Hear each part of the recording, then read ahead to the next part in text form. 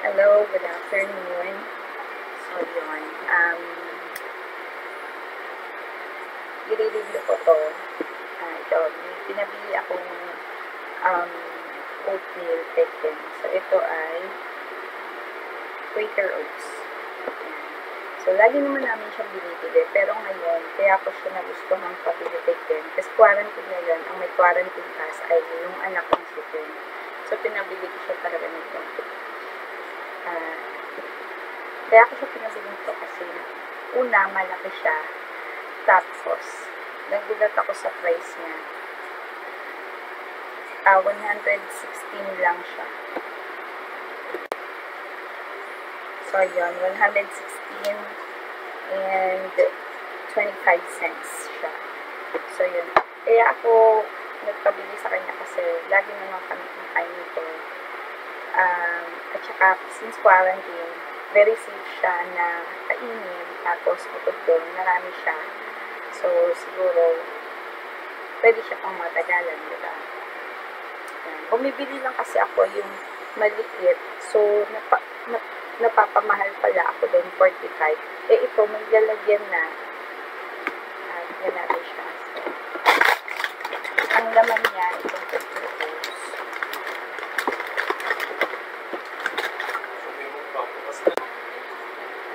So, yun. Ang laman niya, itong Quaker Oats na 800 grams. Ayan, 800 grams. 800 grams.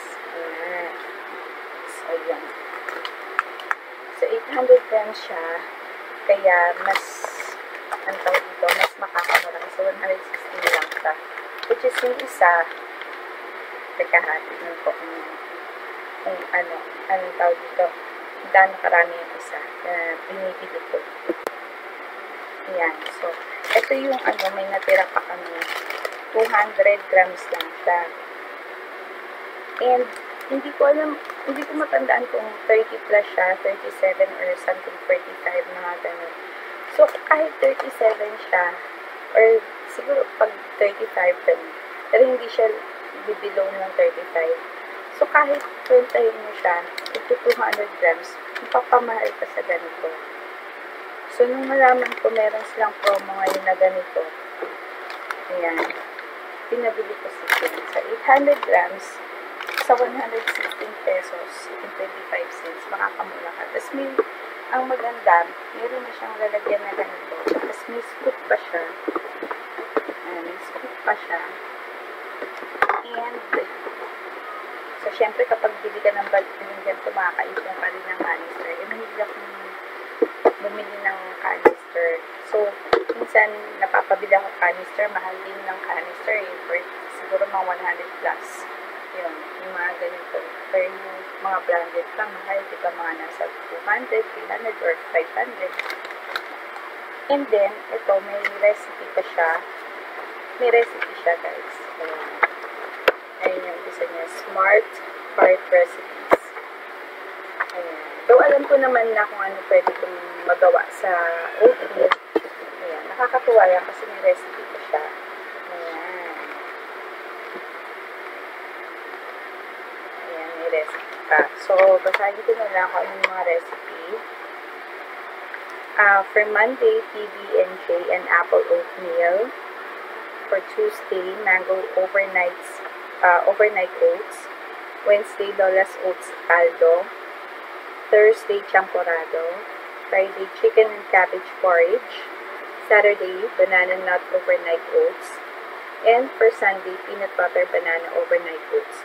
So yun, nakakatuwa kasi meron siyang Smart Heart Recipes for 7 days of delicious meals. Ayan. And meron siyang join the 30-day challenge now. Ayan. So, since today is quarantine, community quarantine, yan, kaya ko rin pinabili ito kasi mahirap na baka maubos na tayo ng delata or anything. Ito makakatulong dito kasi, di ba, ang oatmeal, madali kang mabusog. Madali ako mabubusog dito. Ang ginagawa ko lang dito ay hot water and yung milk. Ako kasi nilalagay ko powdered milk. Yun. Hindi ako naglalagay ng, pwede rin evap, pero minsan mas gusto ko talaga yung powdered milk. Pero yung hindi ko hinahalo. Ayun. So guys, hindi to sponsored. Nagre-review lang ako dun sa product na gusto ko at nakakamenos ako. Ayun. Sige guys, next time, mag-review ulit ako ng product na gusto kong binibili para sa family or para sa bahay. And i-vlog ko siya kasi bumibili ako talaga ng mga, for example, beauty products or food na gusto ko. Then gusto ko siyang i-review kasi para naman magkaroon ng idea yung mga tao. Kasi minsan hindi nila rin alam. Ako hindi ko ito alam. Nung nakita ko lang ito kay mami, nakita ko, sabi ko, ang laki naman yan. Magkano yan? Akala ko kasi, nakikita ko na siya sa grocery before. Pero hindi ko tinitingnan yung price kasi alam mo yung thinking natin, baka mahal. So nagulat ako nung sinabi ng mami ko na 116 lang siya na ganito. So kung kukumpara natin sa ganito, mas makakamenos ka. Ilan na lang yung idadagdag mo. Worth 70 or 60 pesos na lang idadagdag mo, diba? May malaki ka na. Tapos may canister ka pa. May recipe ka pa. Ayan. So guys, panoorin niyo ulit ako sa next video.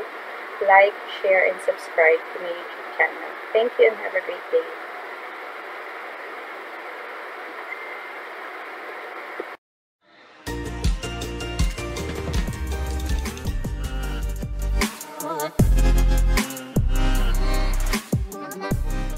Like, share, and subscribe to my YouTube channel. Thank you for watching. Bye!